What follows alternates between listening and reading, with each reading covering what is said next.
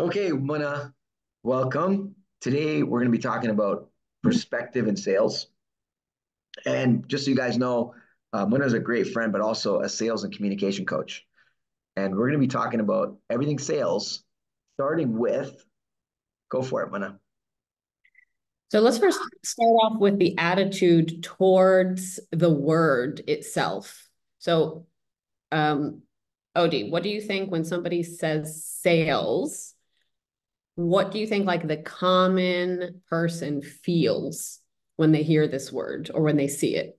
Like, I don't want any part of this. Don't call me. Don't Yeah. approach me. I remember one time I was at the mall. I was walking with my wife and my little guy, and a guy that works at a bank literally just stuck out his hand. That was the first thing he did. And I put Okay. my arm around him and I said, "Come here, can I ask you something?" He's like, "Yeah." I said, "Is it working? Is this approach working?" You're just sticking out your hand.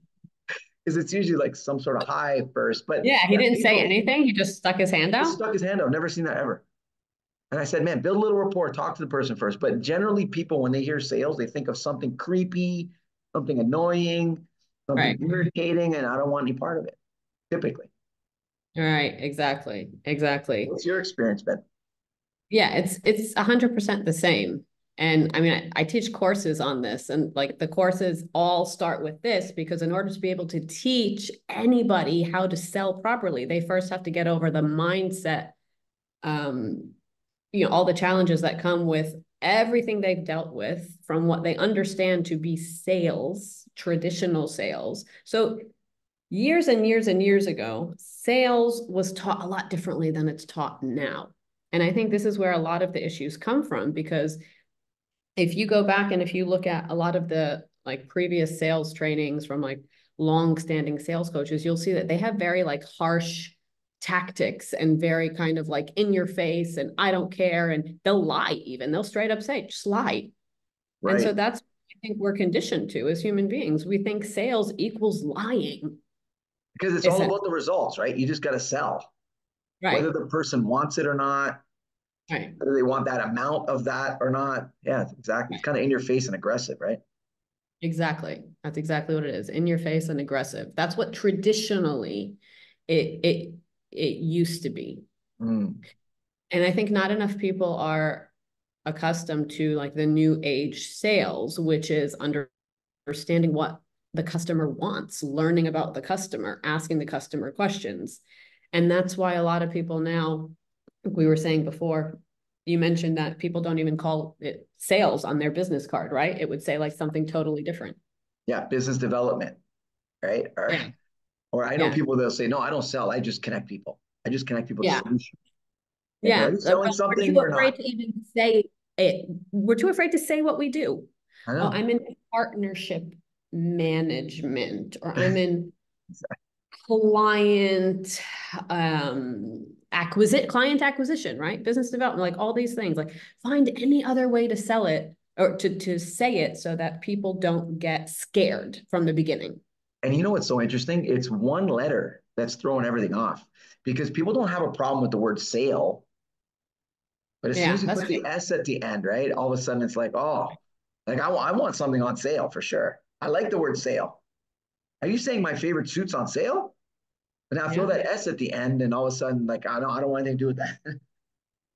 yeah, it's true. But I Crazy. think One letter makes all. exactly one little letter at the end. But what's interesting is that you talked about modern day sales, and I think the reframe on sales really needs to be what it's really about, as you said, right? It's finding out what somebody needs or what somebody wants, and for me, that falls under the category of service. Like you're just serving another human being, right? Right, exactly. And that's why a lot of people now, not a lot of people, in fact, every single person. So for anybody that's watching this, if you think to yourself, like, I don't sell anything, this is not relevant to me, that's not true. This is 100% relevant to you, your friends, your family, your people you don't like, people you do like, everybody. Your children, Yeah. You, especially if you have children, that's a whole yes, other, we could do, how many talks can we do on selling when you have children? 100%. And what's interesting, I think I told you this story a while back about Eddie, my son, my oldest, who was about 2.5 at the time. And it Right. was a very simple sales approach. Yeah. All he said was, Daddy, hug. I'm like, oh my God, my kid wants a hug. I pick him up. And then he points to the cabinet. And of course, in that cabinet, there's a jar of chocolate. There you go. That's the one, two, right? Just Smart. hug, point. That was it. And he was selling. He was selling big time and he sold you. He sold me repeatedly. And the best I'm part his is that best kids client. do it. Yeah, like kids do it intuitively. He didn't have any sales coaching, did he? Exactly. And he doesn't see anything wrong with that. He wants to close a deal. He wants to get Right. what he wants. And in the process, he's making his dad very happy because I want to see him Right. smile and I got the hug. Right. So he's thinking, how am I going to get what I want from this guy? What does this guy want? Let me give that to him and he's going to reciprocate. There you It's go. going to be so hard for this guy to not give me what I want after I just gave him what I know that he wants. He wants a hug. Cool. And it was a great hug. And this story Oh has man. lasted, Oh 10, man. 10 years ish. They get you. Yeah. They'll get you. We're all in sales. There's no doubt about that. We're And all I in. think, what do you think we're selling, Muna? Like if everyone's in sales, what do you think the categories of sales are? What are the things that we're selling? I don't want to use the word, but what do you think people are actually selling? That's a good question. I mean, if your job is actually in that field, then you could be, trying to persuade somebody to buy a certain product or service. But Product or what if service? you're not in the field, right? Right. What if you're a stay-at-home mom? What are you selling? Right. I think the third category, you nailed the first two for sure. Product and services covers a large amount of them, a large percentage of the things that we sell. But I think the third one would be ideas. Ideas and opinions. Yeah. Yeah, Yeah. exactly. Perspective, as we spoke about. Yeah. Yeah. Ideas, opinions, perspectives. Yeah. Yeah. You can be Points. having a conversation at dinner with friends. There's no business involved here. Just having a conversation and politics comes up. It gets heated. I mean, I don't know, at my house, it always gets heated. I leave the room usually, but I can hear it gets heated and everybody wants to convince each other of their perspective, of their opinion on it. Exactly. Exactly. That is selling. And That is that selling. is selling. Or And selling. yep. And they're going tooth and nail sometimes, right? They Oh won't yeah. They're stop. falling off their chair. Right. And they're not getting paid. No. Falling off their chair and they're not getting paid. Yeah, So it's clearly not about closing a deal. It's about, you know, getting a certain perspective across to someone, right? Getting them to see life through your eyes. exactly. You have an idea. You want me to think the way that you do, not necessarily because you want me to do anything, but just because as human beings, you want me to think in the same way. You want me to think that you are correct, your way is the right way, your opinion is the right one. Right. And we're constantly doing that with people that we interact with. Right. They just don't have a little badge over here that says sales manager or sales associate or Right. business development. Right. Exactly. We should have the badge that says seed planter Right. because the best technique is that, which we can cover in another segment. Right. Plant seeds, plant ideas in people's minds. Seed planter. Okay, put that on a business card. Oh, what do you do? Hi, I'm a seed planter. Yeah. Plant seeds. It's organic. Plant some Organic, seeds. right? It'll be good You for don't you. even notice it until it pops up and you think it's yours. Oh, look at this. I planted. Did I plant this? I don't know. It's so beautiful. Yeah, it Wow, is. it's an oak tree now. How did that grow so tall? Oh, I I planted love that it. 20 years ago, but I love Now it. you're Yeah. convincing other people to plant that same tree in their garden. Yeah. Pass it on. Pass it on. Where do you want to go next? Okay, so what would happen in your life if you embraced the idea of you being a salesperson? You would be more confident in your communication with whatever idea or opinion you're trying to get across. Right. So the sheer, right? So think about it. If you are not confident in the word in general or the fact that you do this. So there's so many synonyms for sales, right? So persuasion, Influence. Um, influence. Uh, Mm. But yeah, no, it's a good point, right? Because like if you're rejecting the label of being a salesperson, then are you really putting everything into the conversation, right? Like you're holding back, obviously. yeah, exactly. And Exactly. You'd be maybe holding back. and maybe your viewpoint, maybe your idea, maybe your product and service could make a really impactful difference in someone's life. Why would you want to hold it back? They're not holding back potentially if you're in a debate with someone. So why not just give it all you got? Exactly. So you bring up another really valid point. So if you are in a sales position and you don't really believe in what you're selling wholeheartedly, I mean, you don't really think that this product or service is truly amazing, that's going to reflect in your communication. There's no People are doubt going about to that. hear it. Even however much you try to mask that, it's not going to work. You're right. They're going to hear it. They're going to see it. They're probably going to feel it. And they Yeah. know that it doesn't mean that much to you. Like, why do you really want me to have these tires? Like, why are these tires, Yeah. why are they important? Well, because you have children, right? And it does rain in the UAE sometimes now, if we're talking about local market here. It does snow in your country, you know? Right. These wheels are not just to keep the car moving, they're to keep the car moving safely when your children are in the car. Right. It's back to what you said about service. It's about finding out what the other person actually wants, who they are, what they care about, and then relating that product or service or idea back to them in a way that they can relate to it the most. Right. That's the way it's going to happen. Right. And I think in the entrepreneurial space, it changes just a bit because when, my son asked me, Eddie, who is about 10, maybe 12-ish, 10 to 12, when he asked me this question, he said, Dad, um, he was asking me about making money. I said, son, if you want to make money, it's real simple. Just go help somebody. Right. It's like knock on the neighbor's door and say, hey, we're going shopping for vegetables. Is there anything that you need? And then stick a price on it. I don't know, like per item, you just charge a certain small amount. And then he's like, Mhm. no. So that piece right there takes us to the point of if you want to make money, which every human being needs, unless you don't actually, you're okay financially. But if you want to you have some dream in your life, finances or provide you the ability to get the resources to get you where you want to go and take care of your family and blah blah. But he didn't want to do that.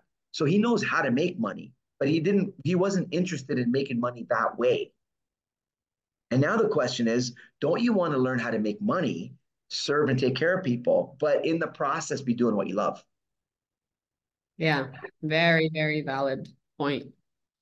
And yeah, the answer is yes. I mean, for those of you watching, I mean, drop a comment if you agree with that, you Yeah. know?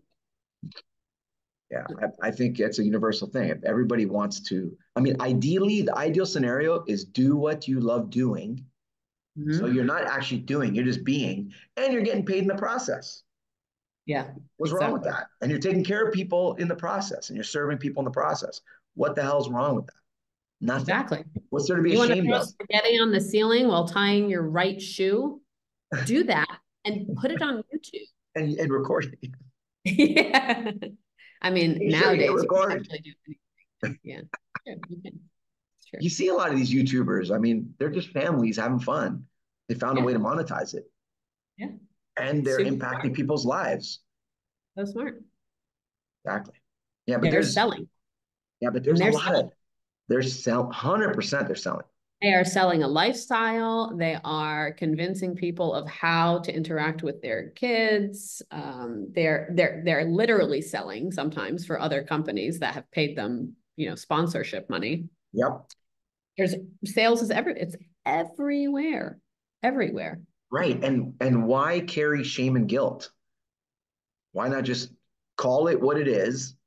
Do a little reframe instead of calling it sales, just calling it, hey, I'm serving people. I'm adding value to people's lives. I'm taking the time, as you said, to care, figure out what they want and need. And then I'm Mhm. fueling that. I'm serving them. What the hell's wrong with that? Exactly. If you look on LinkedIn, if you look at people's title, you'll notice that very rarely do you see the word sales. You'll see it reframed, as you've said, into specific into what they're offering. So I help companies, if it's a digital marketing agency, I help companies attract more customers online, right? So Right. they're just saying it in a different way, which is really smart because they're not saying the word that deters everybody, but they're also saying it in a way that people can relate to. Like, what exactly do you do? Exactly. So, Exactly. I think if we just move the shame and guilt away, if we're in the profession of sales and just call it what it is, you can use different titles, it's fine, but just realize that it's okay to be selling something. And it's yeah, okay to make money because I think the other point is shame associated with finances, right? So people think like, oh, as soon as they find out I'm helping them and I want to cut, or because I'm helping them and I get paid somehow, now there's something wrong with that. Just say, look, I get paid to do this. This is what I do professionally. But I want to make sure that I'm helping you get exactly what you're looking for. yeah, that's a great point. We can do a whole other segment on that, how being direct and upfront is very much in your favor, and people really appreciate that, right? Think about yourself when somebody's trying to sell you an idea or convince you of something, if they're just very upfront rather than taking forever, not being direct, and you're like, well, is this guy hiding something? What's going on? So yeah, Yeah, and I don't want definitely. to be up at night thinking, how is this guy selling to me? Is he not selling to me? Is he getting a cut? Just find out. And instead of that person having now the next day to ask you, just tell them up front. Yeah, And then exactly. the flip side, Muna, is that I don't actually want something from somebody if they don't get paid. Because when someone does something for you For and they don't want free. anything, yeah, I'm like, no, no, Yeah, no, yeah. you worked hard for this. I want to pay you for changing my tire on my car. I want to pay you for cleaning my house, for giving me this advice. You deserve it. I mean, there's nothing in this life that's really free, is it? Anyway, Yeah. so But when yeah. someone doesn't value what they do, it makes it awkward for you. I think if you sell me that house, you deserve a cut. Real estate agents get cuts. Why would I not give you a cut? Yeah, exactly. Exactly. Because you're Okay, ashamed guys. of receiving money? Yeah, I'm not.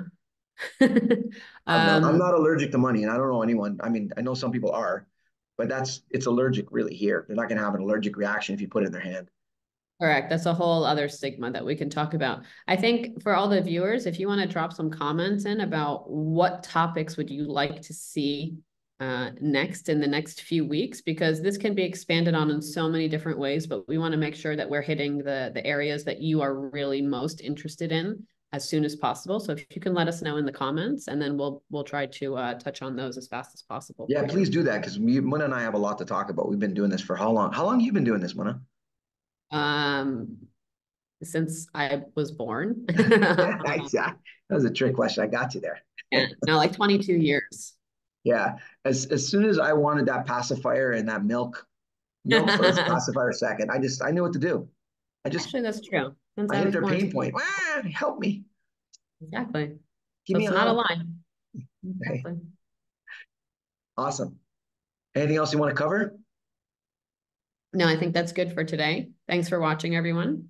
Awesome. Thanks for Thanks, everybody. Thank you, Muna, for suggesting this great introductory launch of our regular, hopefully, interviews and discussions. thank you. Sounds good. See you next time. See you guys.